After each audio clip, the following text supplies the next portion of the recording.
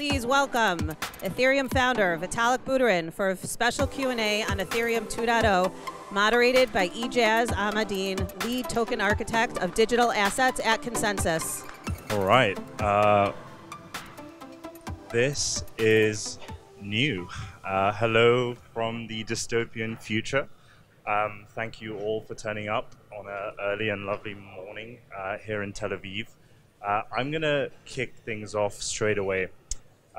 Vitalik, what have you been up to over the last couple of months? What's been keeping you busy? A lot of things. Over the last couple of months, in the Ethereum 2 Phase 0 spec has been getting finalized. So right now it's in the stage that basically says final except for security audits. And there have been security audits happening. There's this wonderful Japanese formal verification team that's been looking over the Casper FFG fork choice rule, and they've been posting some suggestions for how to fix some issues on ETH research, and that's been really great. There's and the interoperability workshop that I unfortunately could not be at because I was all the way on the other side of the world from that here in Israel. And basically there were just 7 Ethereum 2.0 implementations that everyone got together in a room and they managed to get all their clients in sync and talk to each other. And that's so just a quick point on that. I think a common sort of observation is there's quite a few groups working on different clients and things within the Ethereum community. How is all of that kind of being coordinated in a sense? Is this all kind of like a weird mishmash of events, or are you guys a lot more organized than perceived?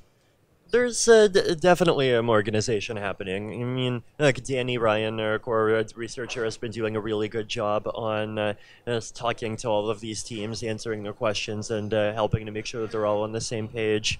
And they end up collaborating independently quite a bit. Awesome. Yeah. So obviously this whole transition is going to kick off with what we're calling Phase 0. What are the updates on that? What's the state of affairs currently? Yeah, and it's basically the spec is finalized with, except for things that come up during these security audits. And the clients are now talking to each other. The next step is basically to make sure that they can maintain a public network at scale. And that's the thing that I think the client developers are starting to focus on now. And there's definitely enough difficult parts to it because we're talking about potentially hundreds of thousands of validators that are aggregating a huge number of these BLS signatures once every few minutes. And doing this involves like aggregating some messages on subnetworks, publishing them to another subnetwork, putting them together into a block.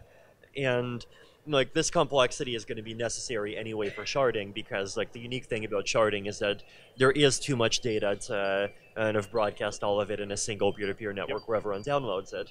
But it is something that we've already started to work on for quite a while. We're continuing to work on, and it's been really interesting, though this is things that the developers have been working on more than myself.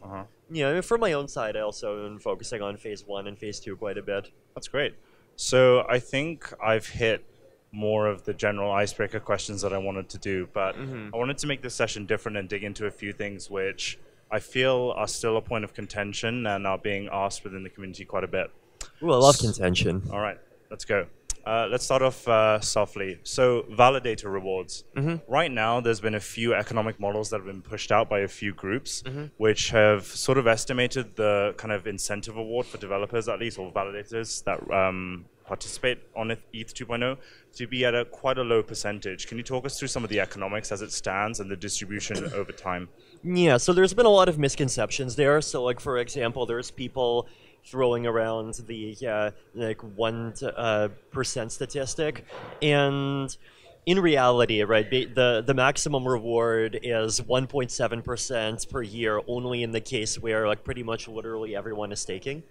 And so, in the case where a smaller number of validators is staking, the rewards go up quite a bit, right? So, like for example, if you go down from 100 million ETH to 10 million ETH, then we're talking about dropping from 1.7% to around something like 5.5%. Okay. Go down to 1 million ETH, it goes up to 17%.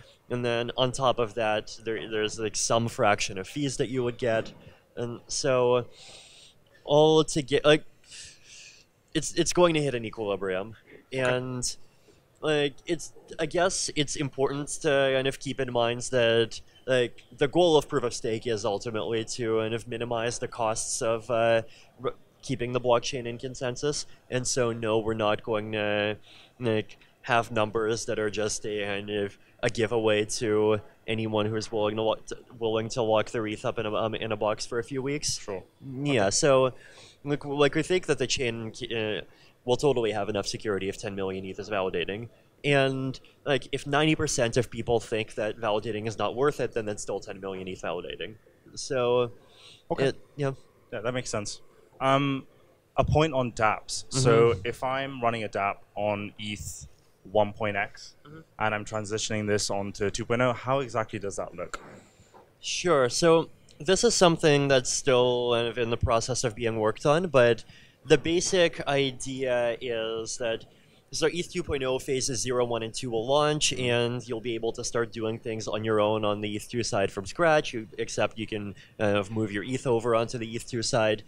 But then eventually there would come a point where we would want to basically migrate the ETH 1 system over onto ETH 2. And I mean, 1 to 2 years ago, the thinking was just like, oh, we'll kind of let the ETH 1 side just kind of die off on its own and everyone will move over. But we figured out an approach that's kind of much more friendly to kind of preserving existing applications, which is basically to say at some point we'll take the state root from the ETH 1 side and we'll just do a hard fork on the ETH 2 side that takes that state root, moves it over onto the ETH 2 side, creates an account, pre-mines it with as much ETH as there is on the ETH 1 side. And from there, it's all of the applications will be able to continue running, but basically by being executed by this program on the ETH 2 side that basically continues to interpret and process blocks. Cool, that makes sense. A core feature or a core expectation from ETH 2.0 is that we're going to achieve significant scalability, modifications from this.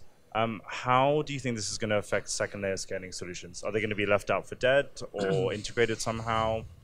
How's that panning out in your head? Second layer scaling solutions are an interesting topic. And I wrote that in a slightly controversial blog post a couple of weeks ago where I basically said that layer 2 protocols that have data off-chain are just fundamentally going to have a hard time generalizing.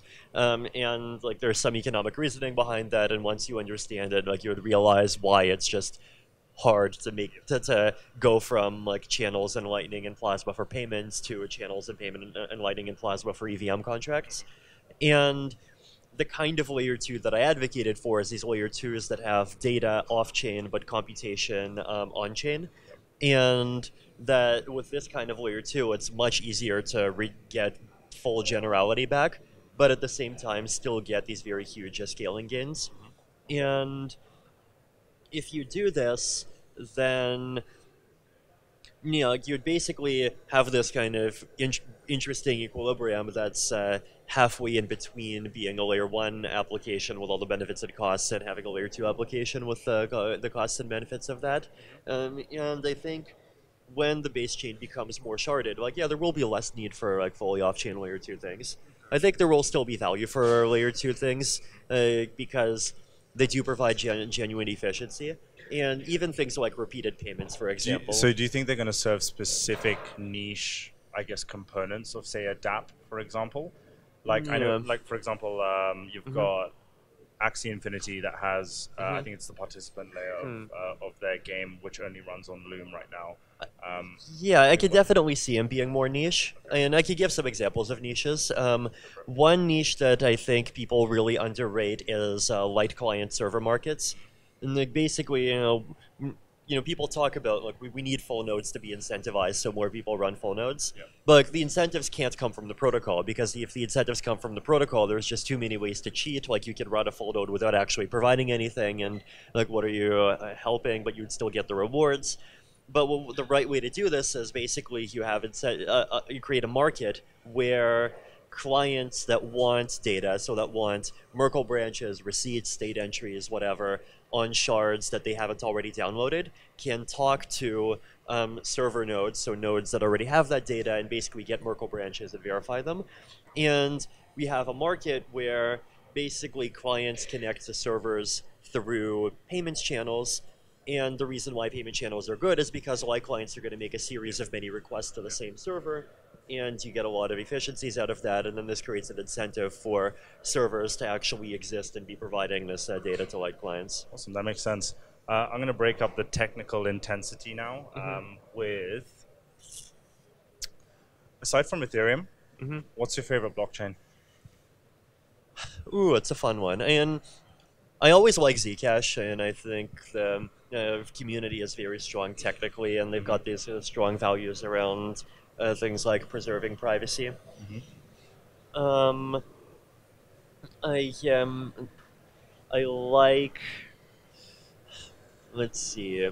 What are some? And there's like in Cosmos, I think is interesting. What specifically? And they just seem to have kind of done a good job of kind of building like Tendermint and getting it to the point where lots of people are happy using it. I think that's cool. Okay. Yeah. I think that's good. So I recently attended quite a few of the ETH Global hackathons, and there was definitely a surge of popularity around DAO-based submissions. And I feel like this is the trend of 2019 so far.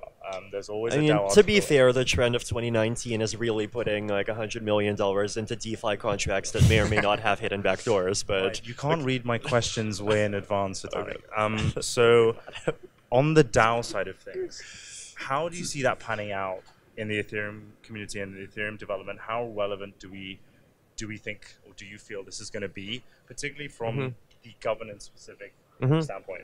So I know everyone talks about Moloch and Maker and arrogant stuff. Like, tell me where your head's at. Yeah, so I guess like spiritually, I really love DAOs because I think like creating new and better ways for people to coordinate and to cooperate on projects, whether it's a company, whether it's launching a new crypto project, whether it's a nonprofit and charity thing, running eventually parts of some kind of political system on top of it. Like I think coming up with alternatives to basically existing like nonprofits and states and corporations is something that's definitely close to my heart, and it's I'm definitely like excited about the idea that with Ethereum we can create this platform that makes it easier to experiment with these kinds of things.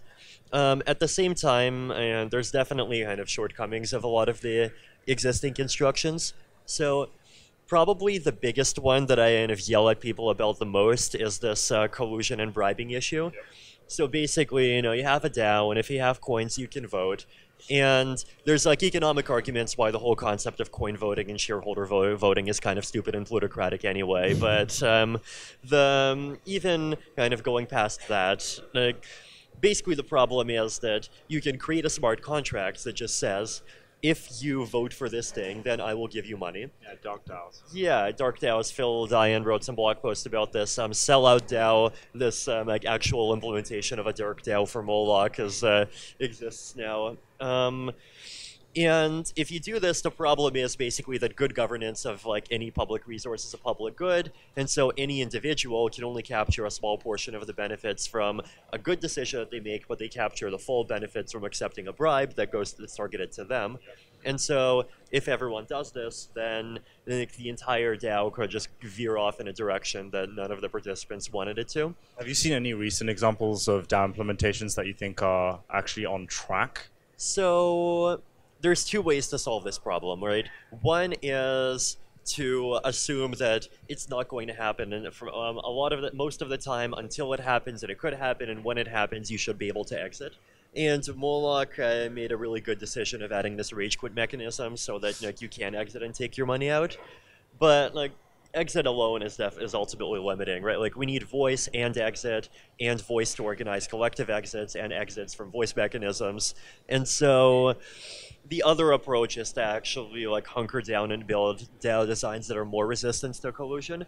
And I wrote this post on ETH Research about how you can use a combination of like ZK snarks and some other cryptography to actually implement that kind of thing. And Barry's team has been doing some good work on actually building it, and I definitely really want that kind of technology to actually get tried and used as soon as it's ready. So on that topic then, we're in Israel, home to some very dedicated and driven privacy efforts in the Ethereum community or the blockchain community as a whole. Where are we at in terms of privacy, right? So we're in the home of like Starkware and a bunch of different other teams.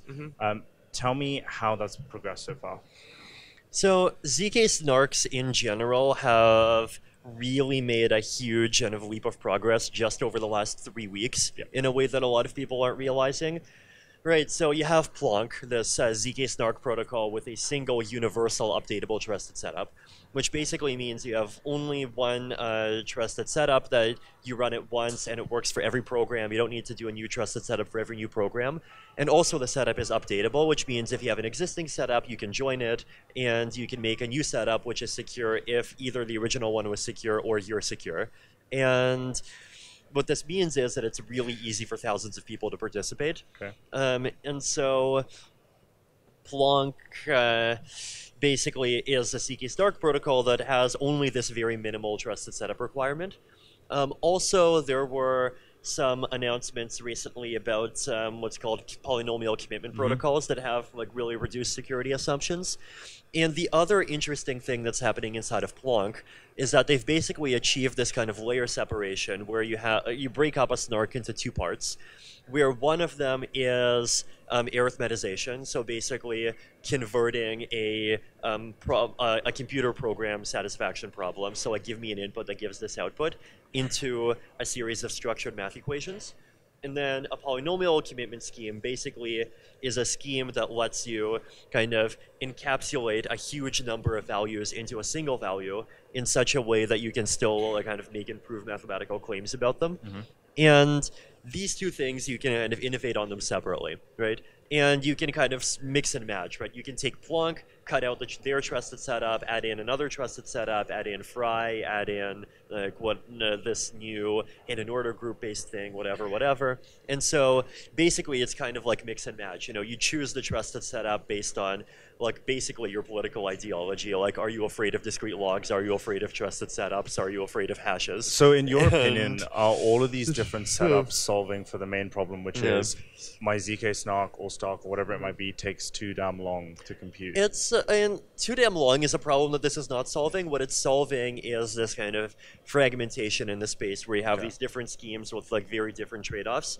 And so here it's much simpler. You just choose like, are you happy with more cryptographic assumptions? In exchange for more cryptographic assumptions, you get shorter proofs. And second, like arithmetization, which is just something that people can kind of quietly work and optimize over time. Okay. So it's not the sort of thing that you'll see the benefits of immediately, but in terms of what this will do to just like developer tooling for the space over the next 2 years, it's huge. Amazing. I want to touch upon the elephant in the room, which is DeFi. This has been a hot and trending topic. I love elephants, and we're in a room, so this is great. We planned that prop, by the way. No, we didn't. So on DeFi, this has been a hot topic that's been spoken about quite a lot in the last 6 months. There's been a few protocols which I'm happy to mention, like Compound, EYDX, and a bunch of others that have been spoken about. And I feel like there's a lot of reliance being placed on these protocols. Not good, not bad. What are your thoughts on how that all stacks up? Yeah, so I guess like I'll start by saying that I'm like very excited about the potential that DeFi offers in principle. So the idea that just anyone anywhere in the world can just have access to a system that lets them pay each other and lets them basically choose their own financial exposure is a really powerful thing. That's something a lot of people just don't have access to, and they're just stuck like holding some depreciating currency with no way to save in anything else. And kind of moving away from that is great. Also, another example of a kind of DeFi-ish thing that I really love is there's this idea that got published on Youth Research a few weeks ago called public interest projects. And what this is it's kind of like a spin on the DAICO idea that I had 1.5 years ago. So the idea basically is that instead of projects having ICOs where people just send them the money and then they go away, you have a scheme where people put their tokens into a smart contract, and let's say you would put your DAI into a smart contract. The developers don't just have access to the DAI and they can't take and run it. Instead, what happens is the DAI gets put into Compound or some other interesting thing. Maybe like you'll have DAI with its own native DAI savings rate thing soon, and that'll be great. And then the interest goes to the developers. So you're just kind of parking your money into a contract that you choose which project it goes to. This could be nonprofit or for-profit. Yeah, so this is like what Stake just released, right? Which is their robo-advisor yield thingy way. And all it is essentially you deposit a particular asset. All it is you deposit a particular asset, and smart contracts essentially figure out which is the best. No, it's not about maximizing returns for yourself. It's about basically taking the returns and automatically just directly pumping the returns into a project that you want to support. Right. And the reason I love this is because it basically means that, like, first of all, just because of kind of default pressure, people have the right to take their coins out at any time, but they're not going to unless they think that something really bad is happening. Yeah. Like, projects do have some stability of funding, but at the same time, if a project becomes sketchy, the CEO disappears and goes off to Indonesia or like whatever, then there's not like this existing pile of money that they could just run off with, right? Like they have incentives to continue building, continue doing good work, so they keep getting the money. And so this this could really mitigate a lot of the kind of concerns with fraud that we've been having in the ICO space. And like once again, like mechanism designed to improve human organization and allow these kind of more decentralized, trust minimized alternatives is something I like really care about and love. But so now talking about problems. Yeah, so I wanna pick upon just because I want to use an example. Compound. So you've got Coinbase that has chucked in a mill recently. You've got Dharma, who have now going to be essentially using Compound's protocol to an extent. There's a lot of focus being placed on them. I know 1,000,001 code audits have been quoted and said there's a lot of pressure being put on this self-executing code, in my opinion.